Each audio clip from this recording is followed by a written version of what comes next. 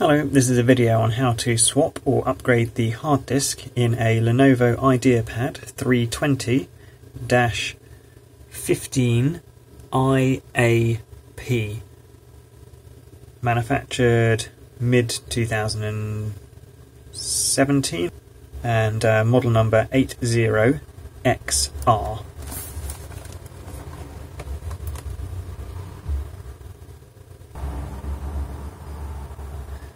First thing, remove the CD drive. So that's the screw which has got a little CD symbol next to it.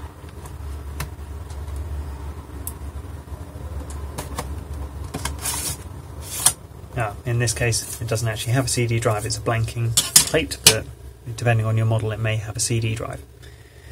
Then undo all the screws that you can see.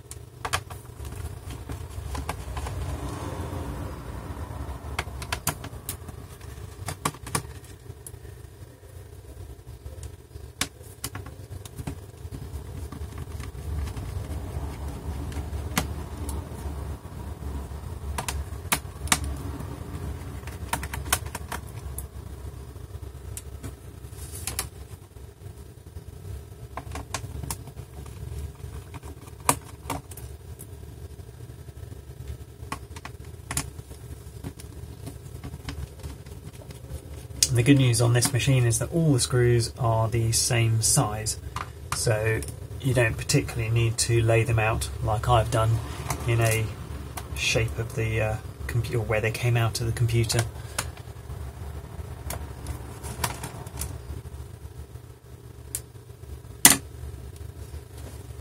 So that's all of the screws that are visible have been undone.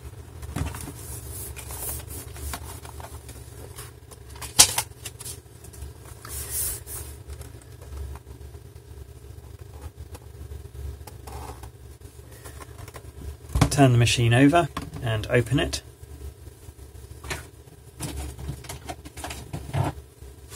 Now get a thin and non-scratchy blade,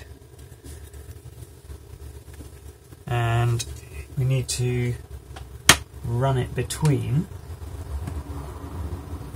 the upper case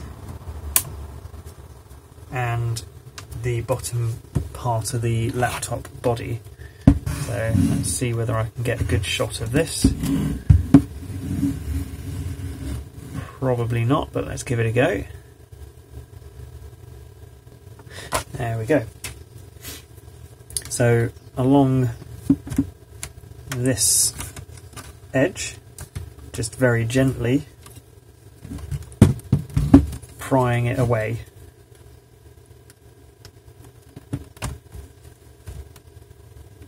So there's no snapping noises, it's just very gently kind of unclipping along the edge.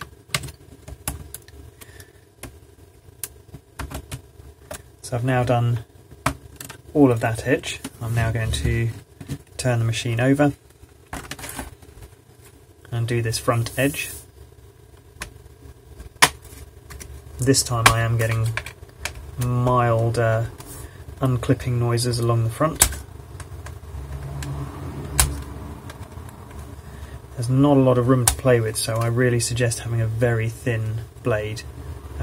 This knife, if you've ever seen Lewis Rossman's channel, so Rossman Repairs, that's where I got this recommendation from years ago. He recommended the 103 made in Italy, and I think it's an REM or RGM, must be RGM branded, I think it's a craft knife or something for painting, but it works really well for opening up computers and not causing any scratches or damage.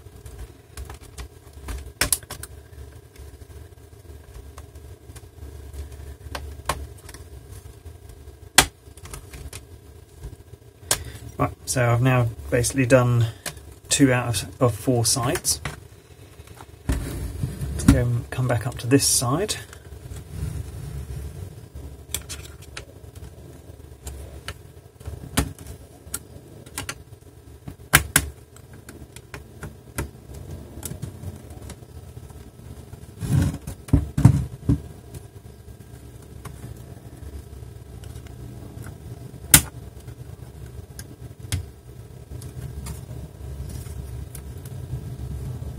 Probably be a bit more careful about this area because it's going to be quite thin, because of that's where the CD drive would otherwise be.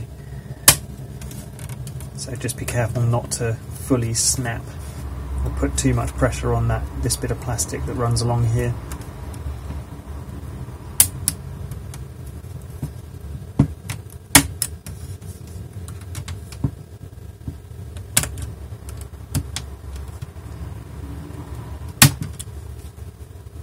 So that's 3 of the main sides done, and it's now going to be just this back bit here, which probably, if we just close this laptop,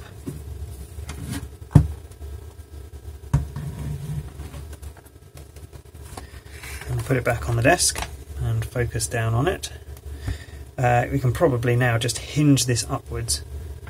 Yeah, so there's not really, in fact there are no clips at all along. Well, actually there are, but just the pressure being released from every other edge undoes these 2 clips, so you just literally hinge the underside up. And there we have the machine. So a lot of people ask questions about these machines and where stuff is, so I'm just going to hopefully just film the motherboard and point out where some things are. Tiny battery, that's much smaller than in quite a lot of other machines. Wi-Fi card. That's probably the keyboard connector there.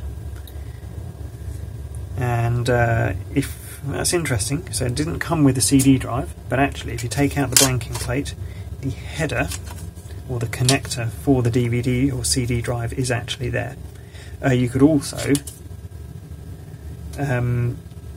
put in a converter that converts the CD connector into a hard disk, so you can actually have 2 hard disks within this machine, or 1 SSD and 1 hard disk. Can't guarantee that will work, but it almost certainly will. Hard disk here, which is a laptop thin drive, and it's a 1 terabyte Seagate that's come shipped with this machine. It doesn't look like there's any M2 NGFF SSD connectors on the motherboard, so you have to have a 2.5-inch SSD or replacement hard disk.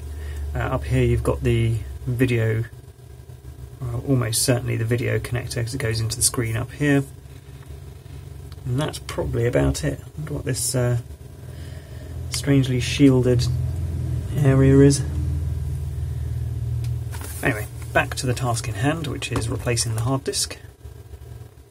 So where the hard disk is, just next to where the speaker and possibly might be an attempt at a subwoofer there is, just put your finger under and it will hinge that hard disk up, and then with it slightly bent upwards, let's see whether I can show you that.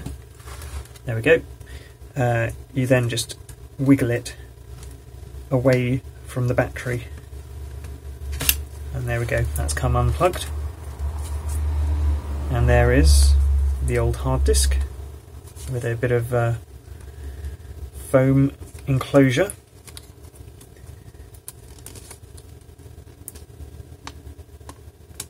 Unclip the existing hard disk from the foam enclosure.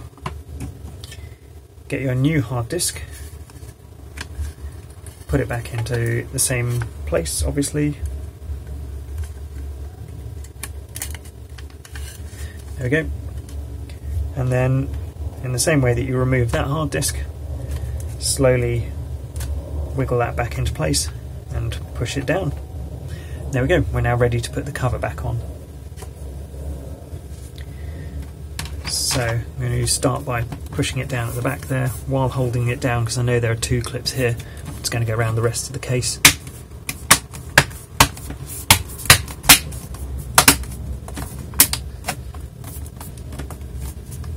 Right, and then I'm going to open it and just go around the top edge of the case, making sure it's fully clipped down. While I'm doing that, a lot of people ask about, well, okay, I've upgraded the hard disk in my computer, but how do I get all of my data from the old drive, or the same operating system, onto the new drive? So a lot of the times that I'm doing this work, I am getting rid of the old operating system and I'm basically starting from scratch.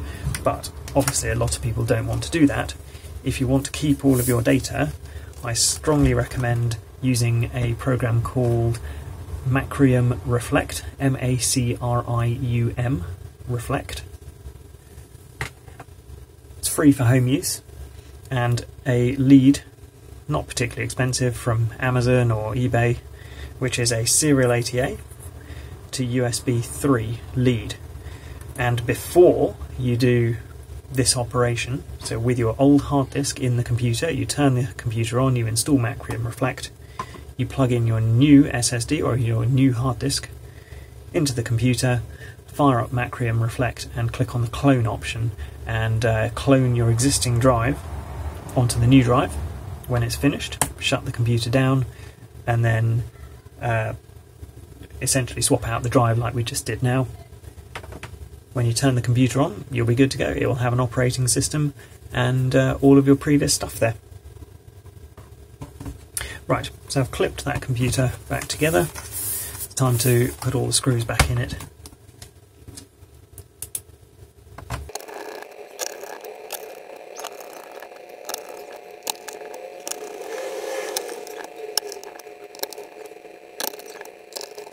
And then finally put in the CD DVD drive or its blanking plate and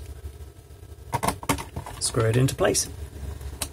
And there we go, that's replaced the hard disk in your Lenovo ideapad 320. If this video has been helpful to you, it'd be really helpful to me if you wouldn't mind subscribing. You don't need to have the notifications switched on, but the subscriber numbers really help.